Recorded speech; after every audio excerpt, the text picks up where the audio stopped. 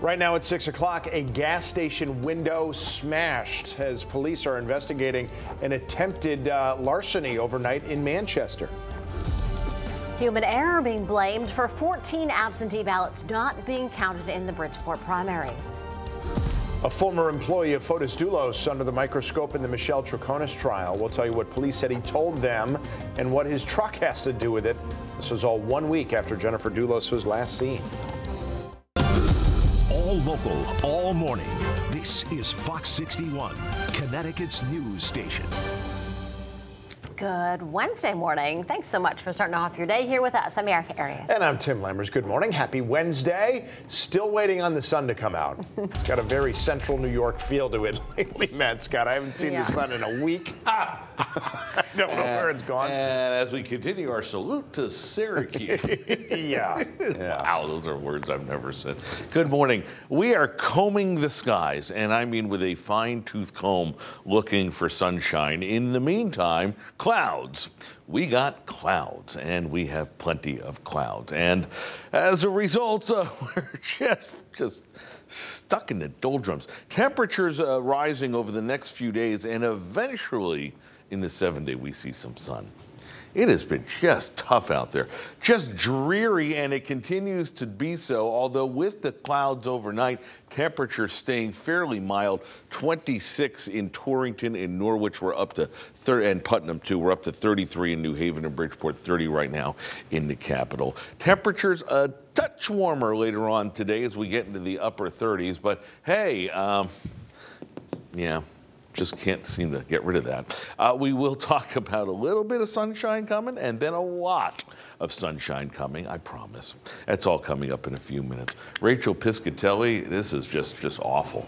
I know, where's the sun? I just, like on vacation. Can you do something about it? Well, I'll work on it. Usually we take a vacation sometimes in winter to go find the sun. Right. The sunshine has done the same thing. Exactly. I don't know what that The sunshine says, I'm done with you. Yeah, absolutely. All right, good morning, 6:02. Hopefully that fixes itself.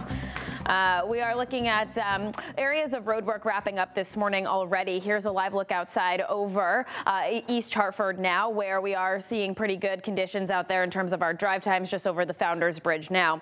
Over in Waterbury, Route 8 northbound, we are dealing with that road work. You can see those cones that are still out there out by exit 30 through 33. That right lane is blocked at the moment, and this is going to be, again, Route 8 northbound, so expect some delays in the area. Southbound not impacted by the road work this morning. Seymour to Shelton, it's 5 minutes on that southbound of Route 8. Waterbury 25 to exit 18 on 84 east and westbound, looking good at about a 5-minute drive during that stretch. Tim and Erica, back to you.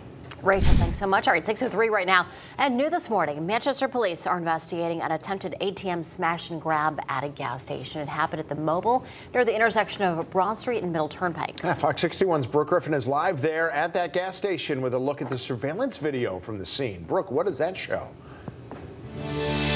Yeah, right around 1 o'clock this morning is when this all started. Now, before we get to the surveillance video, I do kind of want to show you what they're dealing with this morning. A couple of the guys that own the place and manage it are here now cleaning it up and getting it ready for the day. But they tell me around 1 o'clock, 4 people pulled up and tried to steal the ATM machine out of this store. They were unsuccessful, but they did cause quite a bit of damage. Take a look at this surveillance video, though. It shows just how exactly this worked.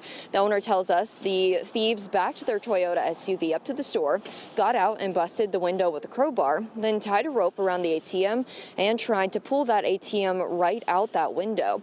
Now, the ATM machine is bolted to the ground, so it didn't move or break open completely, but it is a total loss due to the impact of the burglars pulling on it. It did break apart in some areas, but none of the money was accessible. He tells us a shelf got caught on the rope, causing it to hit the other window and shatter that one too. There's now a large hole in the side of this man's store with glass and the products from the shelf all over the ground. The owner says he has never dealt with this kind of thing before, but he hopes that he can just board up and move on. We can't do anything, we have to follow whatever it is. And it is a bad day, and make sure everything clean it up and, ready for another day. And right now there is no word on exactly if those thieves have been caught or police were able to catch up to anybody that could potentially be a suspect in this case. But that owner says that he is going to get cleaned up. As you can see behind me, they've already really got that well underway. And they do plan on being open normal hours today and running just business as usual. Live in Manchester, Brooke Griffin, Fox 61, Connecticut's news station. All right, Brooke, thanks so much. Thank you.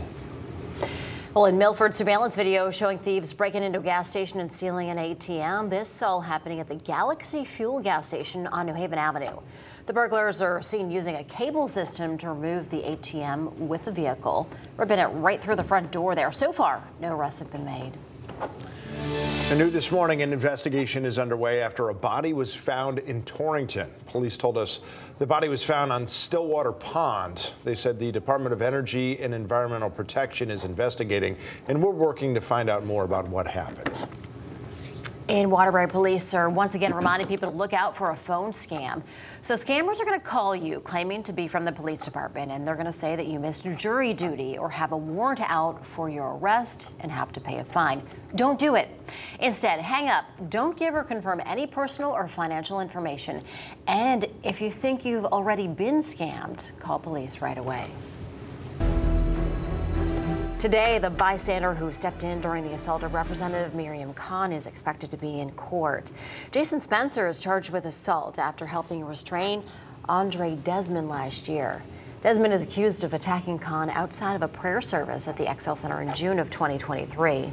That's when Spencer took action until police arrived. Despite the charges, Khan credits Spencer with saving her life.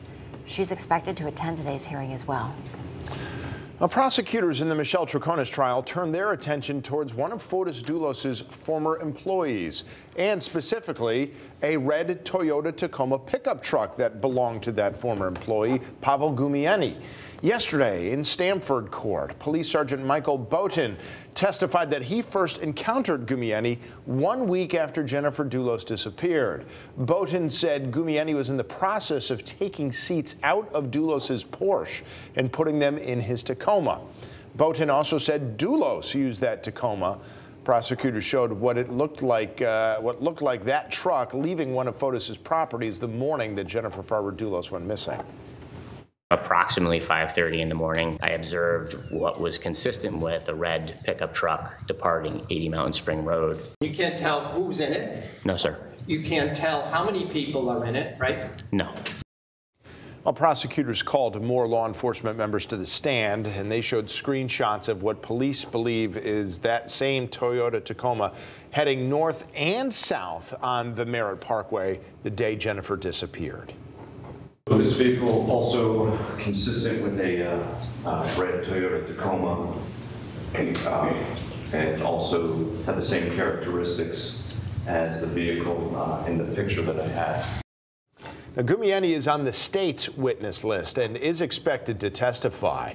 His lawyer said he's under subpoena and he will abide by that subpoena and that he's eager to put this whole thing behind him.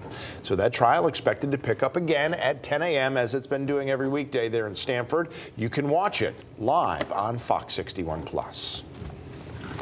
Well, the secretary of the state's office said there was an error in counting several absentee ballots in Bridgeport's redo of its mayoral primary. Secretary Thomas said 14 absentee ballots were never opened. Her office said they were found during the monitoring process of copying the inner and outer envelopes. She said those unopened ballots were mistakenly mixed in with inner and outer envelopes of the absentee ballots that were counted. It's being blamed on human error, and it did not change the outcome of the election. Police say a man killed in a hit-and-run crash over the weekend in New Haven is 70-year-old Dennis Eaton. Now, that crash happening on LT Grasso Boulevard near Washington Avenue early Sunday morning. Eaton was walking across the street when a car hit him. The driver sped off, and police are still trying to find out who's responsible. They're asking any witnesses to please come forward. And we also know that 16-year-old Malik Sweets was the young man killed in a drive-by shooting in New Haven. Officers say he was shot while walking near Huntington Street at about 7:30 Monday night. City officials in New Haven say more needs to be done when addressing gun violence. Whenever someone dies in New Haven because of gun violence, it is a tragedy. You know, for someone that's a 16-year-old boy to lose their life because of gun violence is something that is just unacceptable. So, so far, no arrests have been made in this case. Today, gun violence prevention advocates are going to gather in Waterbury to talk about ideas to prevent gun deaths. City officials, members of Mothers United Against Violence, and more are going to meet tonight to address the issues facing Waterbury. Now, this starts at 6 p.m. at Veterans Memorial Hall. The goal is to have a safe and healthy environment where families and neighbors can work together to prevent gun violence. The group Enfield Pride has canceled its upcoming Drag Story Hour at Enfield Public Library. In a statement on social media, the group said there was what they're calling an insinuation of violence regarding the event. However, the group didn't give any further details. That event was scheduled for April 20th. At 10 minutes after 6, we have breaking news in Hamden. Crews there pulled a car out of Lake Whitney this morning. Here's a look at the scene. We're still working to find out how the car got into the water and if anybody was inside. But as you can see, a lot of flashing lights, a big effort to get that car out of the water from this live look.